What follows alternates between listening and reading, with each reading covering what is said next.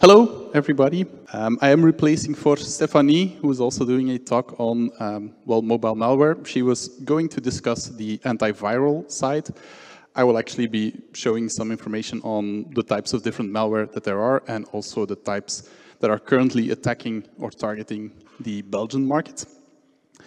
Who am I? I'm Jeroen Beckers. I am the mobile solution lead at Enviso. I'm also the author and instructor for the SONS 575 course, which is of course about mobile application security. And I'm also the co-author of the MSTG and the MASVS, which is basically the industry best practice for analyzing the security of a mobile application. Finally, I'm a co-organizer of the Belgian Cybersecurity Challenge, as you can see here. If you are still a student and you don't know about the Cybersecurity Challenge, then I've done a pretty bad job. So that's a competition for all Belgian students, and you can win awesome prizes. The #1 prize is a trip to DEF CON Las Vegas, which is basically the second most popular conference after BruCON. So if you're a student, definitely join and make sure you win. So the agenda for today, I will explain a bit about basic Android malware. The entire presentation will be on Android malware, unless I go really quickly, and then I have some extra slides on iOS, but normally it should all be Android malware. I'll explain the basic malware, I'll explain ransomware, which is also a problem on Android. I will talk about advanced malware, which is where it becomes interesting, and then I'll give some examples on FluBot, TeaBot, Vulture, 3 more recent malware families that are now actually targeting Belgium. Not all of them are, but I'll explain that in a few minutes. And then finally, hopefully, if we have the time, how to protect. Because I don't only want to give you bad news, I also want to explain what we can do to fight these malware families. So let's start off with some basic malware. A lot of people, when they think about malware, they think, well, it will be an application that just tries to collect as much information as possible. And that's definitely a possibility. There are malware families that actually do this. They can request your contact information, your text messages, your location, maybe your microphone, and record your audio. But of course, not all applications that actually request these permissions are malicious. In fact, the screenshots that you see here are belonging to a mobile application that's been installed by over 1 billion different users. Can anybody guess which application this is for? Facebook. I think everybody immediately, Facebook. Exactly, Facebook. Facebook doesn't request all of the available permissions, but I would say it's about 90%. So all the ones that are kind of legitimate and don't raise any eyebrows, but still, well, it's collecting a whole lot of information on you. And well, we can discuss if this is malware or not, of course. Now, Android malware has been around for quite some time. So this is a news article from 2010, which was basically Android 1.6 or maybe 2. And somebody already recognized that, well, smartphone is interesting because it can send text messages, and there's such a thing as premium text messaging services. So if we just create an application that sends a premium text message subscription request to those services, well, the user will have to pay for that subscription. This is quite a nice attack because the user will only identify the issue after about, well, up to 30 days when they actually get the invoice from their telecom operator, which states that they suddenly own like 500 euros or something. Actually, this was even before the euros. So let's say 1,000 francs, something, I don't know. Now, Android did fix this issue, and nowadays when an application tries to send a text message, if it's sent to a premium service, then we'll actually ask for confirmation. So even if you have malware that has full control over sending text messages, you would still get this pop-up. Internally, by the way, this list, Android has an internal list of all the premium text messages of all the countries. So if you ever need that kind of information, just look in the Android source code, and you have a full list of premium services for different countries. Now, a much more recent example of basic malware is the subscription scams, or sometimes called fleeceware. The idea here is that you create a legitimate application. In the example here, it's a keyboard with magic tiles music games. Sometimes it's a QR code reader. And the idea is that you have a free trial of 3 to 7 days. And after that trial period, you actually get the premium version. The difference between a trial version and a premium version of a QR scanner is very limited. But the idea is that you start a trial period, and if you don't do anything, you're automatically converted into a subscription. The subscription itself can be up to 80 euros, which is quite significant. And the interesting part here is that if you remove the application, even before the trial period ends, you will still be converted to a premium subscription. Why is that? Well, in order to stop the trial period, you actually have to go into Google Play, into the subscription tab, and then remove that specific subscription. Some of these applications even require you to do it 24 hours before the end of the trial period. So basically, you're scamming a lot of people. You do have a lot of complaints, like just Jeeps over here. This application is still on the Google Play Store. You can look it up. It's a problem with both Google and Apple. And the reason why they're not really doing anything against this is because, well, they make a lot of money based on this. Every user that gets scammed for 80 euros will still pay 20, 25 euros to Google or to Apple, because they still get their 30% cut. So quite a big problem, and it exists both on Android and iOS. We also have advertisement fraud, or view fraud. The concept here, well, there are two different parts to this. Either you spam the user with different advertisements and you show it in pop-up messages, you show it in toast messages, you even show it on the lock screen, which is also possible. And of course, the user is annoyed and will indeed view advertisements, so the malicious application gets advertisement revenue. Or you don't show any advertisements to the user, you just hide them underneath a game or something, and you still collect the money. So of course, in the first case, there's an impact on the user, it's quite annoying. In the second case, the malware author is more scamming the advertisement network, which is less bad for the end user, but still makes quite some money. Some of the most advanced Android malwares were actually used to perform advertisement fraud. So this might seem like a very small problem with not a lot of money behind it, but the Chamois framework, for example, has 7 layers of obfuscation for, in the end, performing advertisement fraud. So there's definitely a lot of money to be made from advertisement fraud. Sometimes it's even the advertisement framework itself. So developers will include an SDK into their application to show ads, and the advertisement framework itself will show, for example, multiple ads on top of each other. So they will collect bounties for all those different ads on top of each other, while the user only sees one single advertisement. So that's a little bit in between the two different scenarios. Next up, ransomware. This was also briefly mentioned in Fedra's talk this morning. Ransomware is not just a problem for normal computers, for normal networks. It's also a problem on Android. I have 3 levels here. Level 1, simple pop-ups. So I'm fairly young, I would say, but I still remember that you were able to get a computer virus on your Windows machine that just popped up a message saying, we've identified child pornography on your device, or maybe illegally downloaded movies. Please pay us 200 euros and we won't prosecute you any further. And the thing was themed as being from Interpol, something like that, or the federal police. And a lot of people actually were afraid and they actually transferred that money. The same thing exists on Android.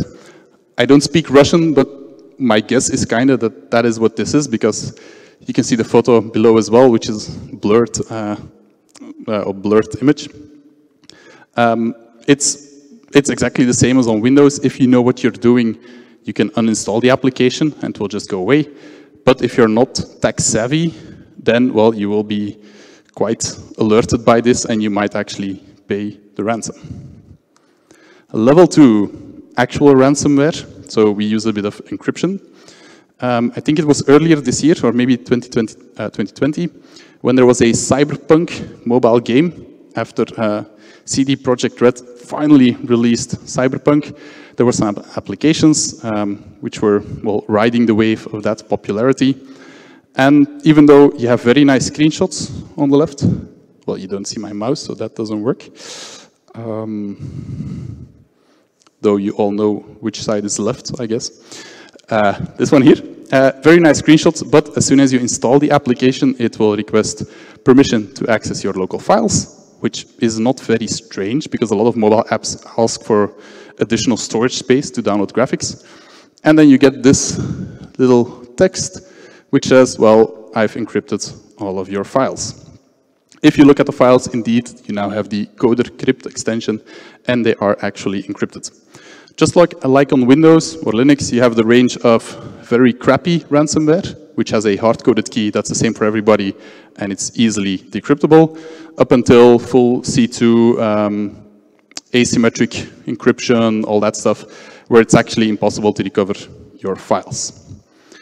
So, also a problem on Android.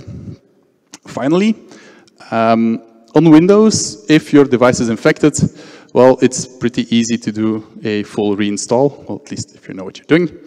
But on a smartphone, you can actually, well, the impact becomes a little bit more severe. Android provides permissions, various permissions, and one of them is device administrator. If an application is able to get device administrator permissions, it can do a whole lot more than just encrypt files.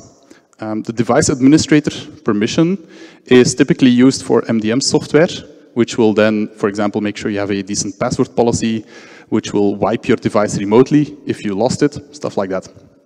So there's this malware called Double Locker, and it actually does two things. It requests the administrator permission. Sorry, that's the BruCON beer. It requests device administrator permissions, and it actually encrypts your files. Now, when it gets device administrator permissions, it will lock your device and it will change your password, because that's also something it could do. So they will show the ransomware on the lock screen, and if you don't pay up, you won't be able to access your device. If you're very tech savvy, you know how to get into recovery mode and do a factory reset, but for a lot of people, they won't even get into their device. They won't even be able to do a factory reset. So the price of the ransom will then be in contrast to the price of the device itself, because if you don't know any better, you think, well, this device is ready for the garbage. And that's a really good incentive as well to actually, well, pay the ransom here in Bitcoin.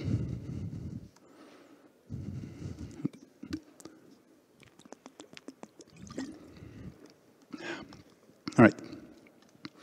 Next up is advanced malware. So those were some basic examples. We have premium and text fraud, we have advertisement fraud, we have ransomware, and the fleeceware, right? Subscription scams. But there's a lot more fun things that can be done regarding Android malware.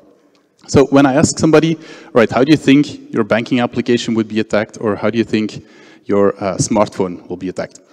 Typically, the answer will be the malware will try to attack my device. It will root my device, which means obtaining administrative permissions, and it will just start modifying everything and start stealing data.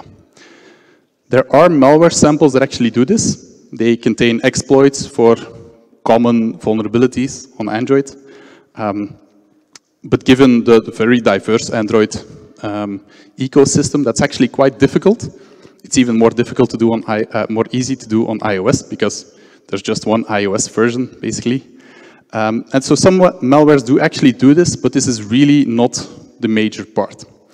Most mobile malware actually abuse existing permissions. So well, if you have an Android, you know all of these pop-ups. iOS has them too, of course.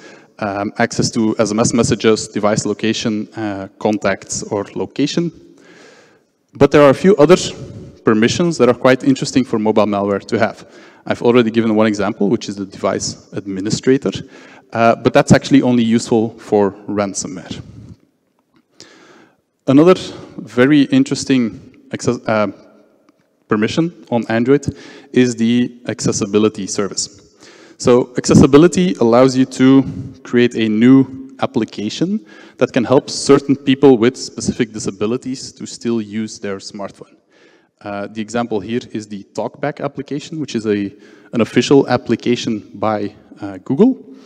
And what it can do is it can read out loud everything that's on the screen. So if you're visually impaired, it can read the screen. It can also touch buttons for you, so you could actually talk to it and say, press second button, or next, press, something like that. And that means that if an application has access to this permission, it is basically able to fully interact with your device, because it can read everything that's on the screen, and it can click stuff that's on the screen. Very good for people with disabilities, but, well, pretty dangerous in the hands of a mobile malware. Of course, you think, well, I would never give this permission to a random application, right?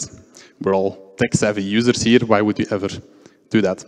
So let's say we are using our device, and we suddenly get this pop-up. For applications to work properly, please enable the Google service. This makes sense.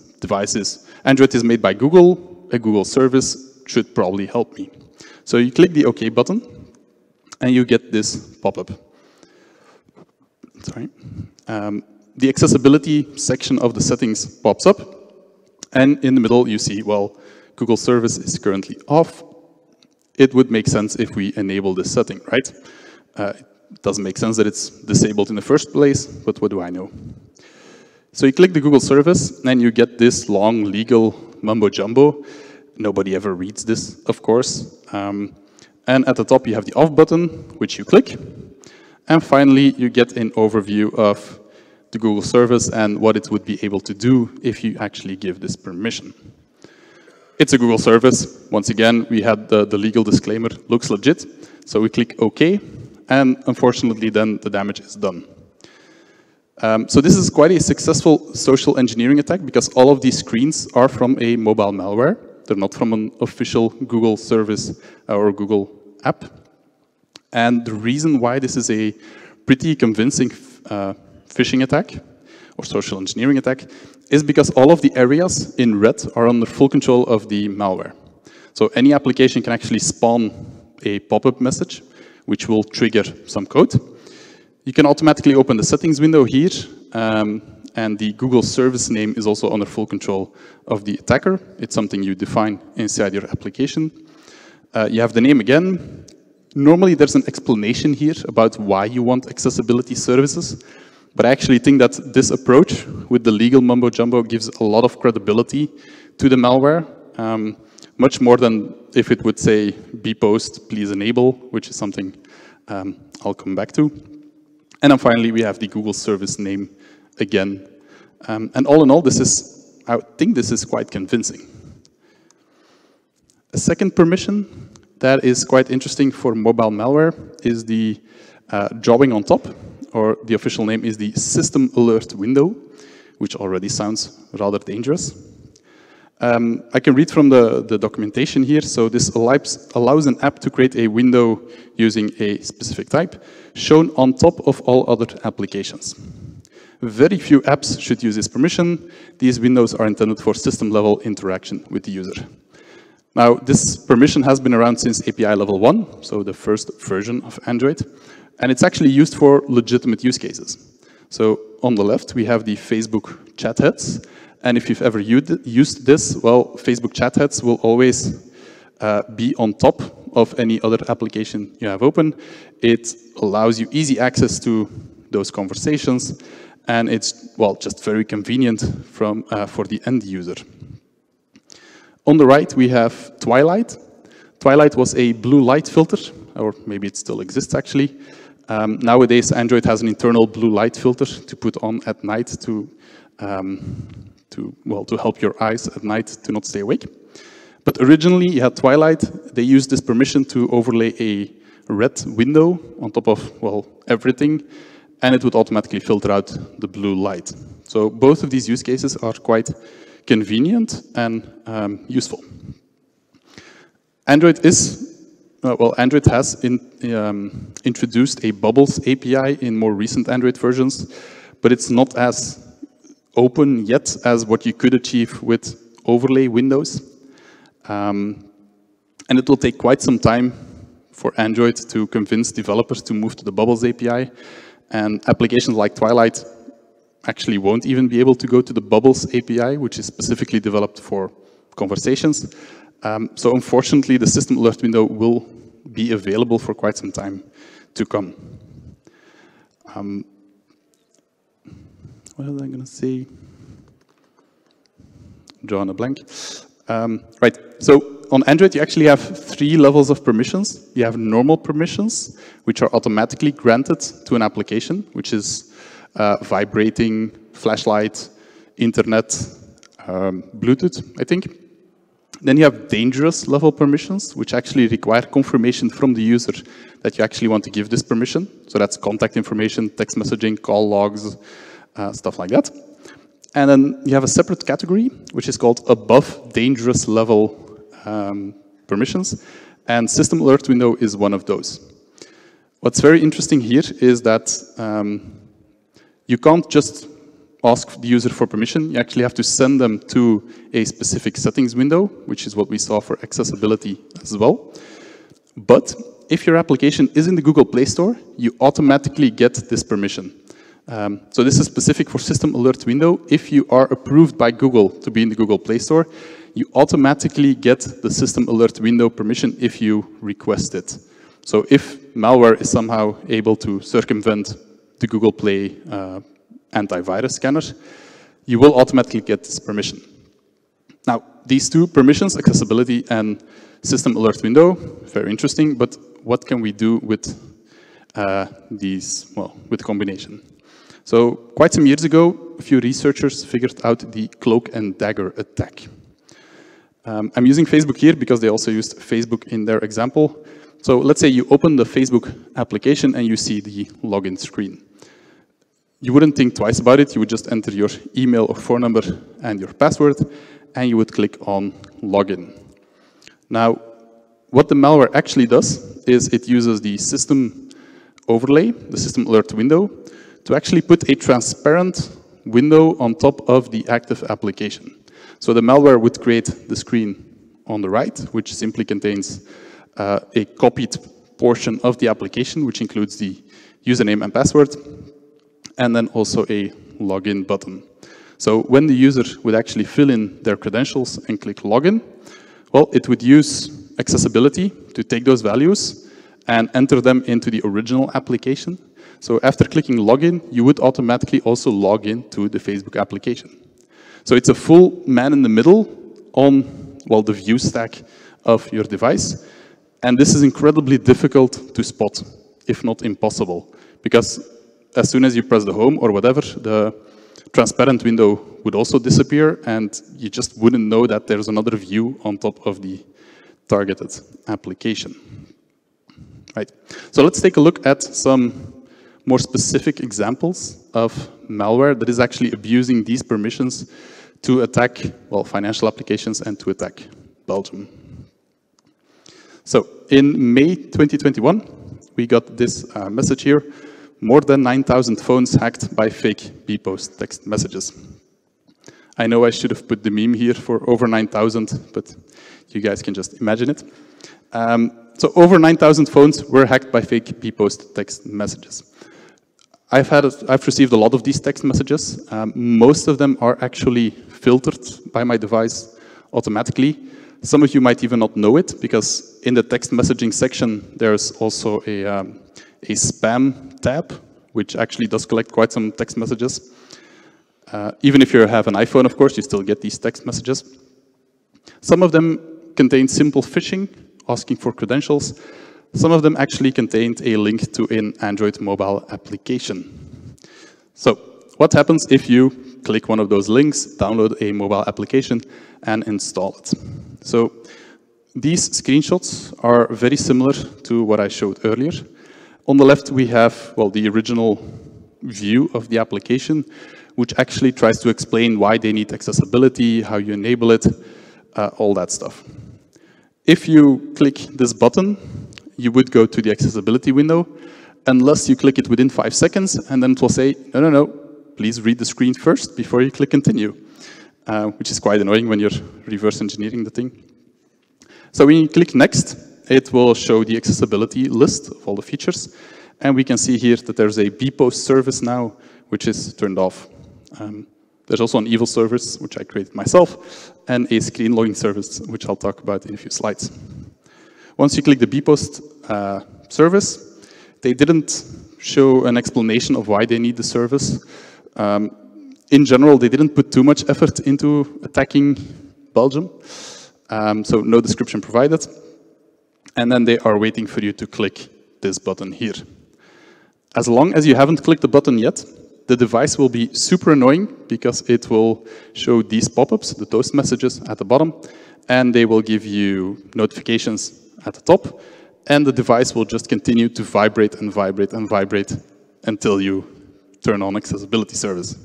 Once again, something super annoying when the device is laying there and you're trying to reverse engineer the malware. So eventually you click allow. The application will just close and it will give a small pop-up message stating that system service not supported for this device. It's just something generic where you as the user would think, okay, something failed, I don't know, I'll just continue with my life. So let's take a closer look at the application itself.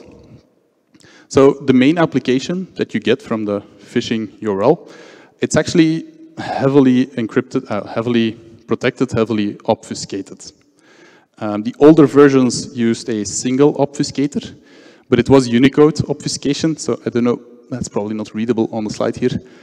Unicode obfuscation is quite annoying because, for example, they also have right to left converters, so your method name starts and then halfway it goes the other way again, stuff like that. A lot of rectangular squares and stuff you just can't read. So that's quite annoying, and the more recent versions, like 4.1, they stopped using Unicode, which I was thankful for, but they did use a combination of at least 2 different types of obfuscator, so quite annoying as well. They also use string encryption, which makes reverse engineering it, again, a little bit more difficult, and also a lot of Java reflection. So the combination of these two makes it so that it's even difficult to figure out which Android APIs or system APIs that the application is using. Normally, you can figure out quite some stuff based on the actual interaction with the official API, but if everything's obfuscated and reflection is used, then static analysis will be incredibly tedious. So you typically go to a static combination with dynamic analysis and then go back and forth the entire time. The first sample I investigated also contained the entire WhatsApp code base. WhatsApp is huge. It's Facebook, of course. It's huge. On Android, it's actually very easy to take an application, disassemble it, add some code, reassemble it, and sign it again. The original code would still work, even though well, as you can see here, the bpost application doesn't even use it. So the main purpose there is just to make it more difficult for a reverse engineer to figure out what is happening. The plus side here is that if you can identify the exact version of WhatsApp, for example, you can disassemble both applications, you can compare them, and you can figure out which code has been added to the malicious sample.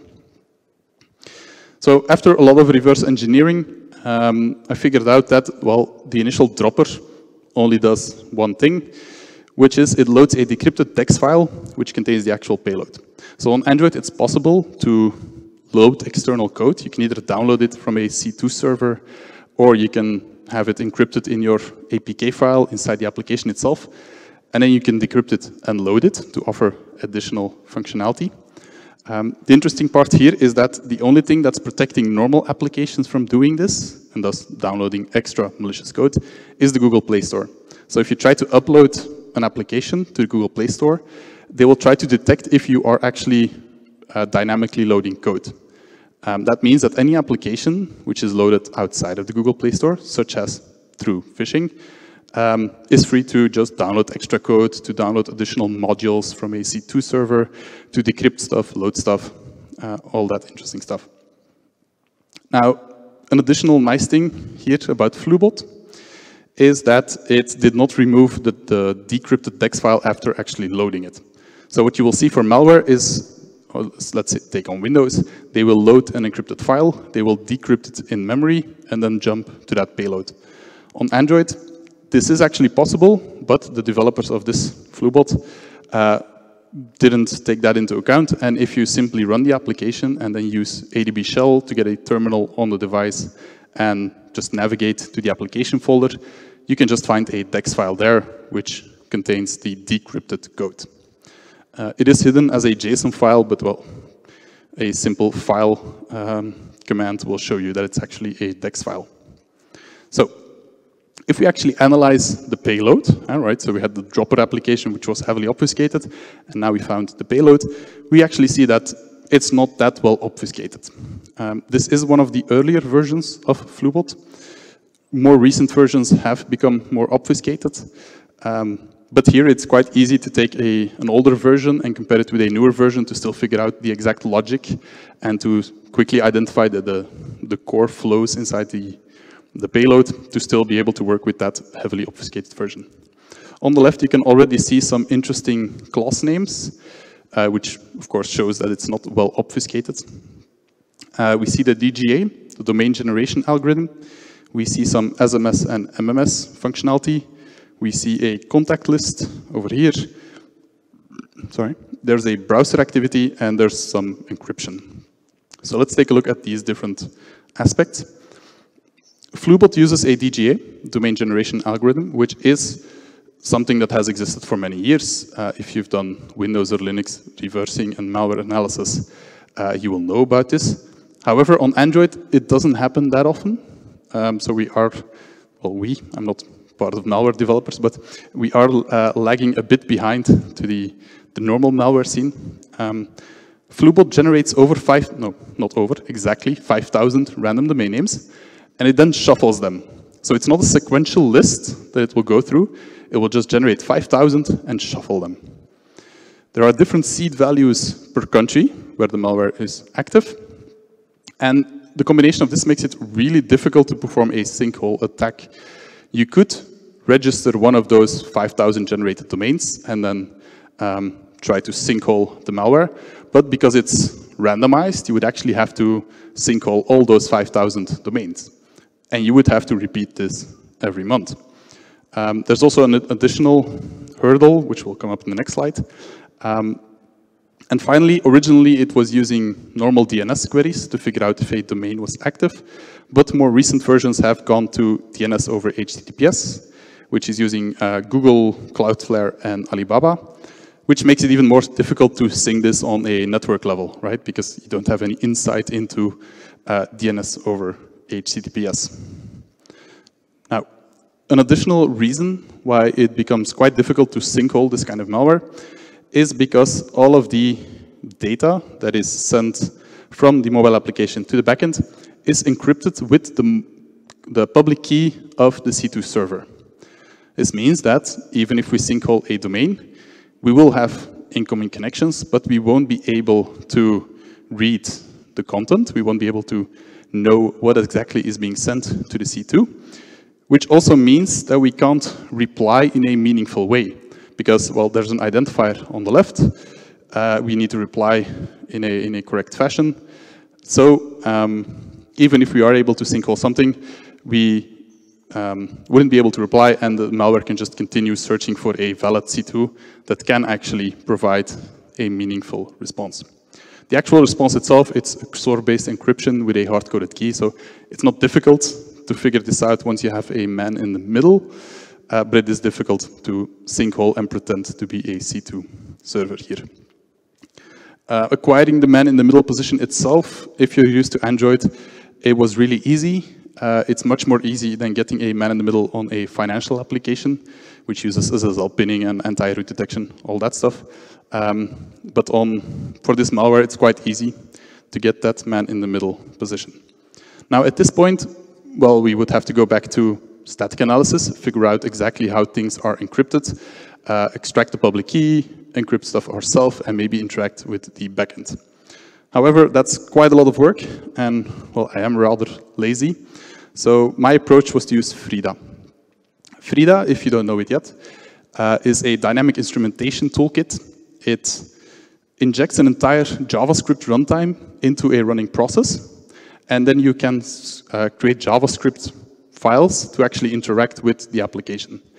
Frida is really powerful because you can interact both very low level, you can dump memory and modify register values and stuff like that, and you can also interact very highly. You can modify Java classes, Java implementations, you can call code yourself, etc. Frida was originally made for mobile, but it also works on Linux, Windows, Mac OS, a few other environments. So if you do this kind of work and you don't know about Frida, definitely look it up. So on the left we have a script. Most of it is boilerplate. The most important part is on line 5, should be large enough, which gets a reference to a specific class. Now the goal of this script is to hook whichever class is called right before the data is encrypted, because then we can print the unencrypted value and we can modify it. So finding this string here, this specific class, can actually take you hours or days, depending on the obfuscation. But once you have it, it's pretty straightforward. So we get a J class, which has a C method, obfuscated as well. But the arguments are a settings object, the command, which is actually the payload being sent to the server, and a host. Because of course the DGA decides the host, and it needs this as an argument as well. We simply do some logging statements. We call the original method, because we still want to have the malware send the actual payload, so we get the return value, and then we print the return value as well. So if we run the application using Frida, which you can see at the top, it will start printing all of the different calls to this obfuscation function. We can see a pre-ping command. All of them are to a Russian server, which was active at that time. So we have a pre-ping, which just says, hey, I'm an active device, I've been infected. We have the SMS rate, which is a configuration, and this basically means that it will ask for a new text message to send every 10 seconds. We have a general ping, so after the pre-ping, we have a normal ping with some device information, and the final digit here is 1, which means that Google Play Protect is enabled. So the server responds with, please disable Google Play Protect. And at this point, it will use accessibility service to open Google Play, click on the settings, click on Google Play Protect, and disable it. So fully automated, happens within 1 second.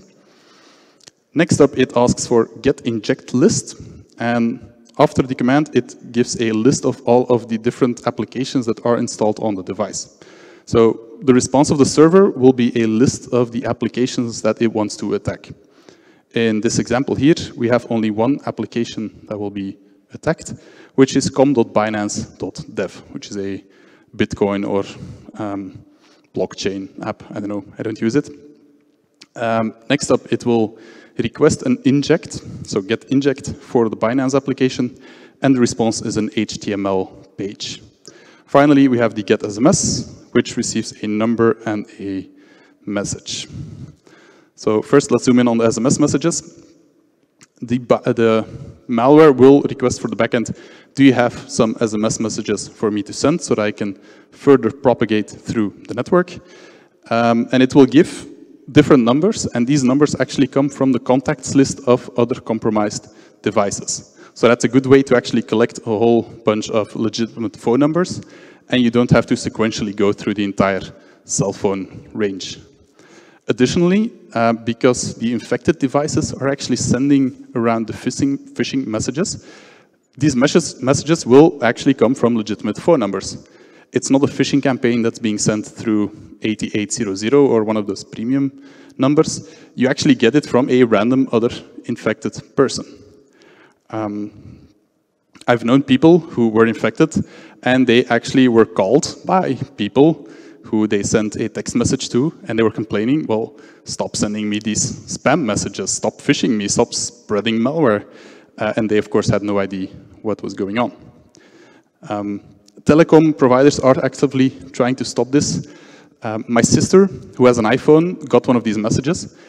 she forwarded the SMS message to me. So she didn't take a screenshot, she actually forwarded the message. And she immediately got a message from Proximus saying, your SMS message privileges have been discontinued for 7 days. So she wasn't able to send text messages for 7 days, even though she has an iPhone, she's not infected. But she sent one phishing SMS to me. I thought it was really funny. She didn't really. All right, so this is how the malware propagates, right? It takes a bunch of contact information, it sends it to a different device.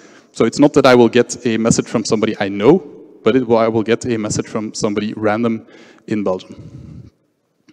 All right, next up we have that get inject command. The get inject command is followed by a list of applications that are installed on the device. So of course I want to know exactly which applications are being attacked. But it's only the server who will respond with a list of applications if I give it a nice list of applications that's installed on my device. So I once again used Frida. I hope it's big enough. It's the same method, it's just in a different sample, so that the name is different. It's a panel rec class over here. And once again, we have the host name and the payload. And using Frida, the first thing I did was create a list of all potential financial applications. This was quite difficult, actually, so I just went to older write-ups of banking malware, and for all of them, I just copy-paste all of the lists of the targeted applications, threw them in one big list, and then also added all of the Belgian financial applications. Because so far, Belgium actually hasn't really been attacked by mobile banking malware. So I created a very long list with over 700 different applications. And then I simply checked, well, if we are doing the get inject list command, I will modify that and just append all of these applications. And then the server will reply with all of the applications that it's actually attacking, which I think in this case were about 14 applications or something. Finally, we have the get inject, which is the actual attack. Just to show the power of Frida, I took the response value, which is the HTML code, and I just saved it to a file on the device, which I could then pull from the device, render in a browser, and I ended up with this. So this is a combination of a whole lot of websites, a whole lot of HTML code, and all of these views are actually, they're simulating a financial application.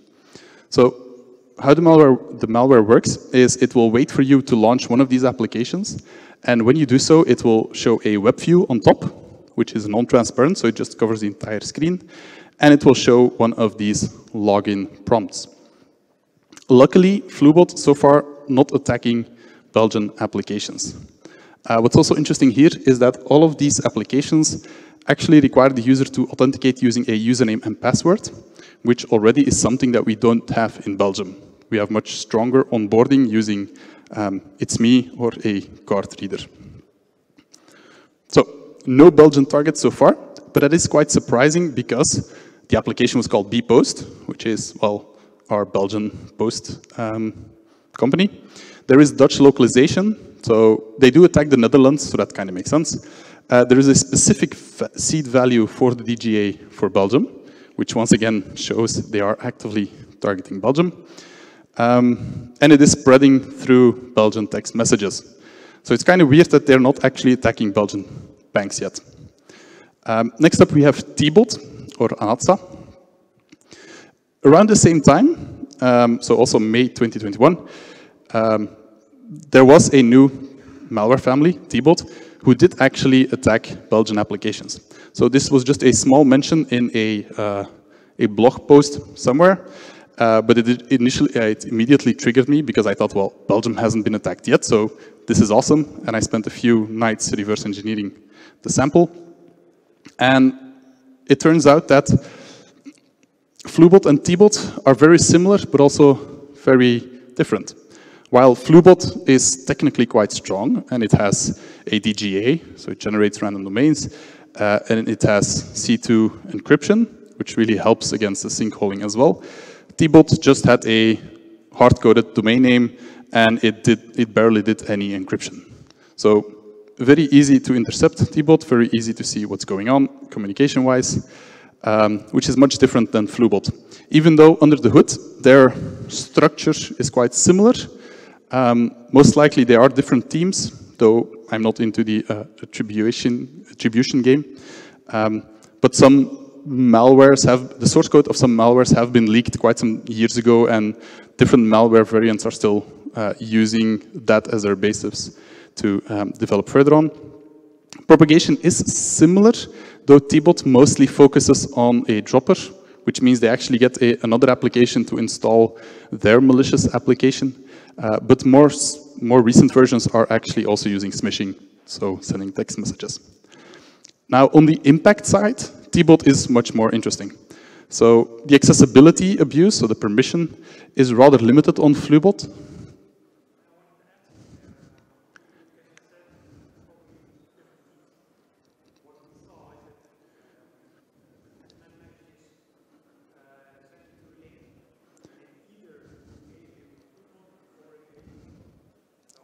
All right. Okay. So you have information I don't have, which is very interesting. I'm just a lonely reverse engineer, so definitely possible. And there are definitely links. Though I still think it's surprising. He said, by the way, that if you're following a specific phishing message, you would either get FluBot or TeaBot, which would indicate some kind of working together, which is definitely possible. I didn't analyze all the samples, so thank you for that input. Very interesting. So accessibility abuse is quite limited on FluBot. They just use it to detect the uppermost application and then trigger the web view. And they also disable Google Play Protect. While on TeaBot, you have a full keylogger. So if your application is targeted, they will actually intercept every accessibility event related to your application, which will work as a full keylogger. Finally, overlay attacks, FluBot, no Belgian apps, while TeaBot did attack Belgian apps. So, which applications were attacked and how? Well, currently, or at least the sample that I investigated, only had one overlay attack, which was on the Belfius mobile application. This says nothing about the security of the Belfius mobile application. This says absolutely nothing about the security of any of the other Belgian financial applications. I have no idea why they chose Belfius, and actually the only thing that they are requesting is the debit card number. I'm not actually sure if you can do anything meaningful with a debit card number. They don't ask for a credit card number, they don't ask for a CVC, they don't ask for a PIN code, anything like that. So maybe it was just the first tip in the water to see if the Belgian market is interesting. So there's one overlay attack for Belfius, and there were keyloggers for 13 different Belgian applications. Now, what does it mean to have a keylogger on an application? Well, there's an application you can install called Screen Logger from the Google Play Store, which will actually register an accessibility service and will print everything that it receives. The reason why I took this application is because it actually doesn't request internet permission, which for me was very comforting because then I know it's not sending my data anywhere online. And on the second image here, you can see that I was typing in some text, test.test.com, and every letter I typed would show up, so it's sequential. So you get a lot of information, you do get a lot of information, and you can even get passwords, because even though they are asterisks or small dots in the password field, the last letter that you enter is shown visibly, and that is actually communicated to the malware as well, or to the accessibility service. Now, even though you have a full keylogger, this malware still does not have access to the application storage. When you authenticate to a mobile financial application, you will require certain cryptographic secrets which are stored on the application storage. So even if, let's say, they would be able to get the PIN code that you use to authenticate to Belfius, let's take an example, they still wouldn't be able to onboard a new application using that PIN code, right? Even if that PIN code would be the same as the actual PIN code for your debit card, it would be useless, right? Because the onboarding of these financial applications requires it's me or a card reader, one of those two. So the bad. The good is also a lack of context. You get a lot of information, but unless you figure out exactly how a specific application works, that's really a lot of work. Some of these malwares actually attack 200 or 300 different applications. So that would require a significant amount of reverse engineering to fully piece together an accessibility trace. And finally, there's no interaction with the applications yet. It's just monitoring, and it's not actually pressing buttons itself in any way. Finally, Vulture, third example. A very small malware was discovered in July 2021. The interesting part here is it uses a VNC server to actually do a full screen capture of the device. So this is research from Threat Fabric, and I only was able to do a little bit of reverse engineering on this sample before the C2 server went down. It's design-wise, it's quite nice. So once again, it's motivating you to click the services icon. We do have a little bit of explanation on why they want accessibility. And then once you open one of the targeted applications, in this case, the Spanish Bankia application, it's quite small, but you could see on top here that it has actually started broadcasting or casting your device to another screen. This is something you would see if you broadcast it to your Google Chrome. No, what's the thing you used to watch on the TV? Chromecast. Jesus.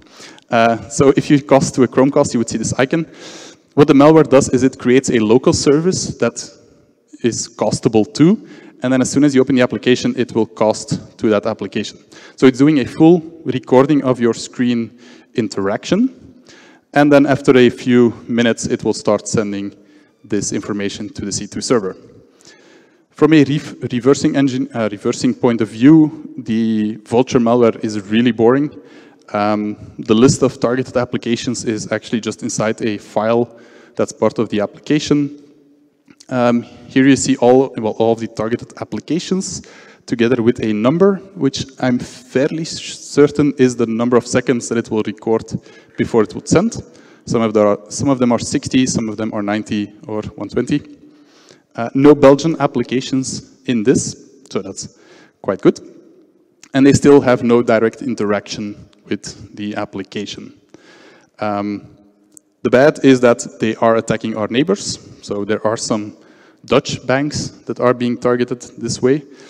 And this is also the reason why I wanted to mention the Vulture malware, is because it is actually a nice step towards a full interactive attack on your application.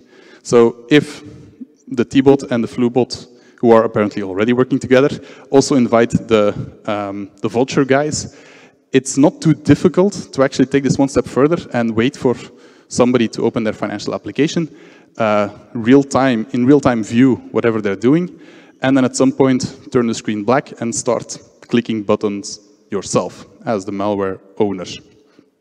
So far, no issue yet, but this is a potential future development which would be quite scary. We do have time for a little bit of good news, or at least try to protect ourselves. I have two slides here, protecting the user or protecting the application. Once again, user awareness is super important. Most malware is installed outside of the Google Play Store. Not all of them. The Google Play Store is not infallible. It will sometimes leave malware up for quite some time.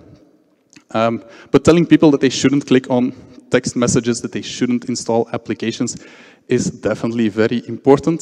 Fedra was talking about that as well this morning. Don't ever grant accessibility permissions, unless you really have a disability, of course, but most likely you won't ever have to do this for a legitimate application. If you have users to protect inside your corporate network using MDM, it is possible to disable installations from unknown sources, which would also mean that you can only install applications from within Google Play Store. So that's a nice additional control as well. And thirdly, also a little bit of user awareness, is to encourage biometrics. Because if we keep going the way that, well, the combination of Vulture, TeaBot, FluBot, it is technically possible to do a full interactive man in the middle, but accessibility will never be able to bypass biometrics. At some point, if your application is protected with biometrics, you will have to put your thumb on the screen, or you will have to show your face. So in that regard, I think that biometric is more secure than a PIN code. And of course, biometric also protects against shoulder surfing, so you should be using it anyway. Protecting the application is difficult, but not impossible.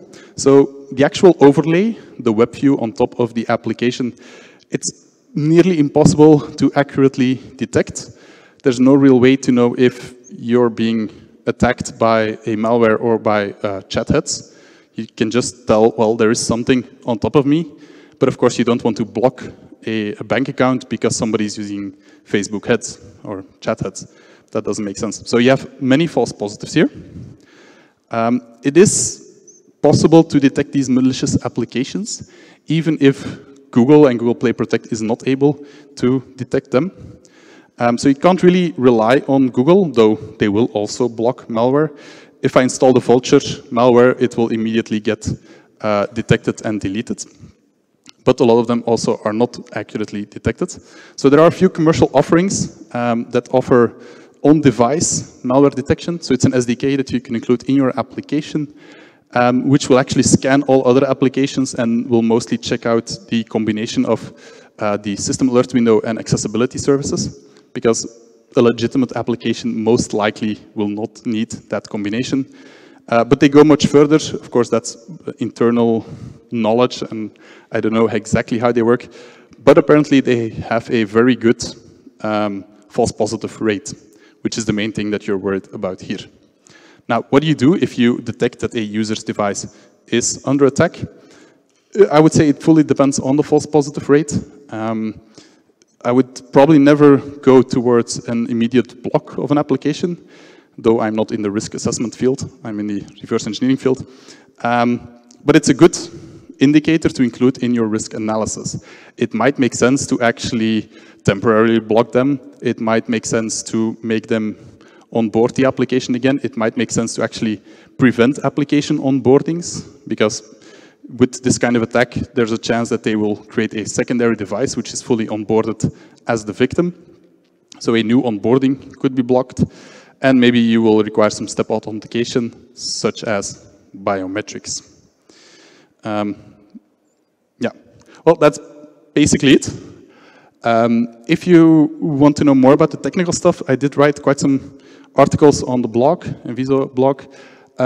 It also explains the different steps I took to reverse engineer the malware, and it also includes all of my failures, which I think is something important to do, because it will just show my train of thought and everything that did not work, but would still give interesting information in case it would work.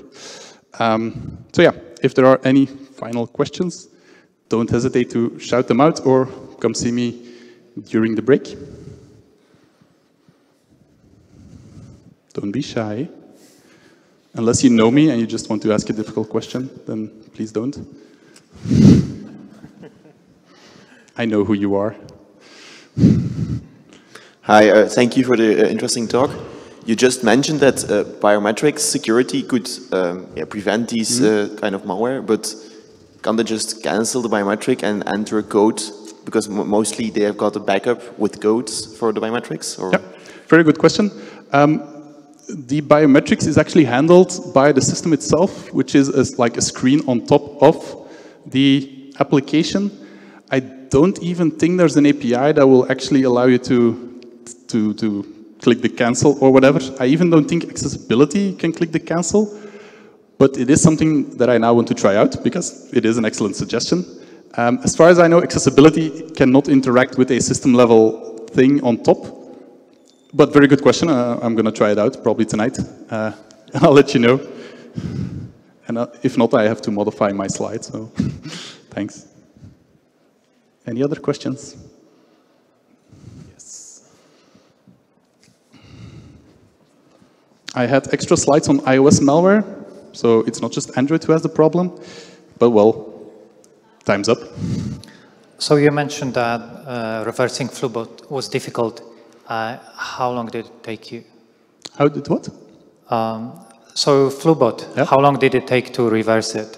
You said that it was encrypted, the main application was really tricky to look into. It didn't take too long, but mostly because I do have quite some experience with reversing Android, and the combination of static and Frida works rather well. It took me 10 hours or something, because it came out on Tuesday, and then by Wednesday or Thursday I had to report, but I did not get a lot of sleep. The nice thing is that even with the reflection and the string encryption, if you search for the right, no obfuscation is perfect. You will always find some clues. And with Frida, you can actually also hook on a system API. So I would hook on the HTTP connection. And then you can print a stack trace, which will show exactly how you got there. And then you investigate all those methods, and you figure. Sometimes I just hook 100 things and see what passes through. And if you're lucky, well, one of them hits, and you can take it from there. Also, the newer samples, which were obfuscated very differently, still had the same structure. So I was actually able to quickly, once I saw that piece of code, I immediately knew, this is that structure with the try-catch and very specific. So I was really happy that my initial reverse engineering allowed me to quickly identify new samples, which is not something that I was expecting, but was quite nice to have. Yeah. All right, that's it, I guess. All right, thank you, everybody.